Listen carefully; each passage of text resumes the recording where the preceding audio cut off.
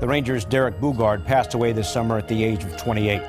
He was big physically, but he was better known as someone with a big heart. Last year, he played 22 games for the Rangers, scoring this goal.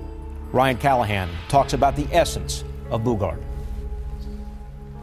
Derek, he was, if you heard it before, a gentle giant. And, when you think of a guy like that who does that job on the ice and goes out there and, really pounds a guy, you don't think of a guy like Derek who, was there to lend a hand when you needed it and very soft-spoken and kind. And, I think it's a loss for the NHL, but it's, a tremendous loss to everybody to lose such a great guy. He was really down-to-earth guy. Totally different guy on the ice, and then when he walked out that room, he put on those glasses, and he looked like harmless. So really good guy, Too bad it ended up like it did, and just a big loss. He was a fun-loving guy.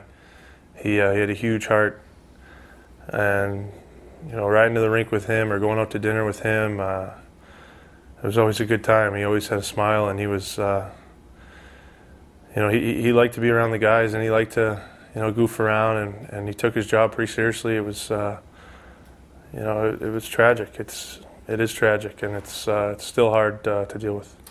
I hope, Derek's there watching over us and, maybe giving me a little help out there on the ice, especially in the fighting department. But, we're gonna, I'll think about him, every game when you go out there, you'll honor him, and, he'll always be in the back of our minds. And the Rangers will honor Boogaard by wearing his 94 on their helmets. Rangers and the Kings, the season opener, coming up from Stockholm after this.